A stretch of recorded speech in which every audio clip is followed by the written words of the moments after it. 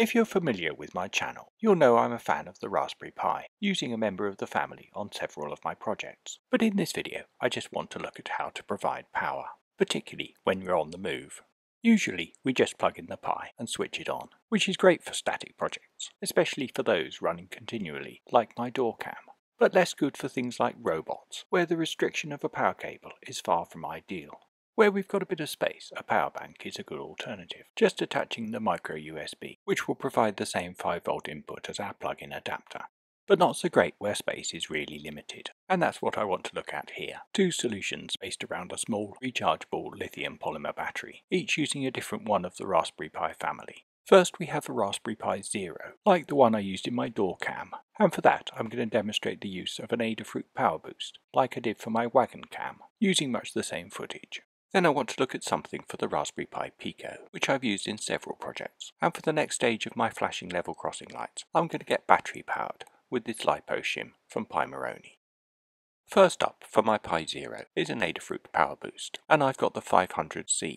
As the name suggests, this will get our battery voltage up to the 5V required for the Raspberry Pi, providing between 500 and 1000 milliamps. And when we plug in our battery, it leaps into life, giving us a blue LED for power, and a red one to show we need to charge our battery, which is easy to do, simply plugging in a power cable to the USB, giving us an orange charging light.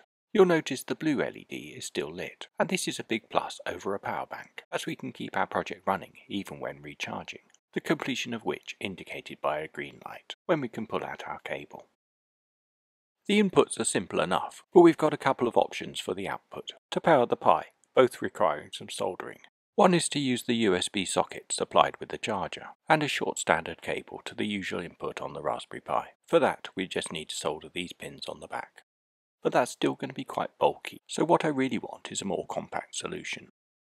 As well as the standard USB input, we can also power our Raspberry Pi direct from the GPIO pins, and our PowerBoost has two terminals just for that. And instead of that cumbersome USB socket, it's to those I'm going to solder two short jumper cables, from which I've snipped off the plugs, leaving the sockets at the other end. First I'm going to tin the bare ends with a little bit of solder, then putting a similar blob onto each of the terminals will make attaching the wires super easy. You can see I've already had a trial run at this, just to make sure everything works before going on to film. And with my red wire soldered to the 5V output, my brown negative can be soldered to the ground. As I got the 0WH, the other ends simply plug onto the pins of the Raspberry Pi. Red on pin 2 for the 5V input, and brown on pin 6, which is one of the several ground pins. The Raspberry Pi website has a complete list of which pin does which. And when we plug in our battery, which does have a bit of residual charge, the blue LED on the PowerBoost lights up to tell us everything's okay, and the green one on the Zero flickers as it goes through the startup sequence. So that's really cool, we've got power. But at the moment we don't have much control over it, having to physically unplug the Zero to shut it down, and take out the battery altogether to turn everything off. Fortunately, Adafruit have thought of that, providing an extra couple of terminals, allowing us to add a switch, and luckily I had a suitable one knocking around, which just needed adapting by snipping off the duplicate legs. The Adafruit website has really clear instructions on how to do this, very much recommending the use of just two pins, so I'm snipping off the one that would connect to VBAT, leaving just the one for EN and the ground. And having stuck it to the edge of the board with a bit of superglue, I can solder the two terminals, for both electrical connection and to hold it firmly in place. Of course, you might not want to directly mount your switch on the board itself, but by running wires to those two terminals, you could easily put it somewhere more convenient. Now, with the switch off, when we plug in the battery, nothing happens, and only when we switch it on do we start to draw current, illuminating our blue LED, which lights up even though we've got nothing attached. So with the switch off, let's plug in our Raspberry Pi again, and obviously only when we switch it on will it start to boot up, the green light flashing. Remember, this is only a sign of disk activity, not a power light, so don't expect it to come on continuously straight away. And that's our rechargeable power supply complete, small enough to fit into a model railway carriage, for my Wi-Fi WagonCam, the full video for which you can find in the link above. At the moment, that recharges by plugging in the USB, but I want to look for an alternative using the track voltage. So if you want to see how I got on with that, don't forget to subscribe. Now I want to look at a solution for the Raspberry Pi Pico, and for this I've got a Pimoroni LiPo Shim, which is specially designed for it, fitting over the pins at one end of the board, back to back with the Pico.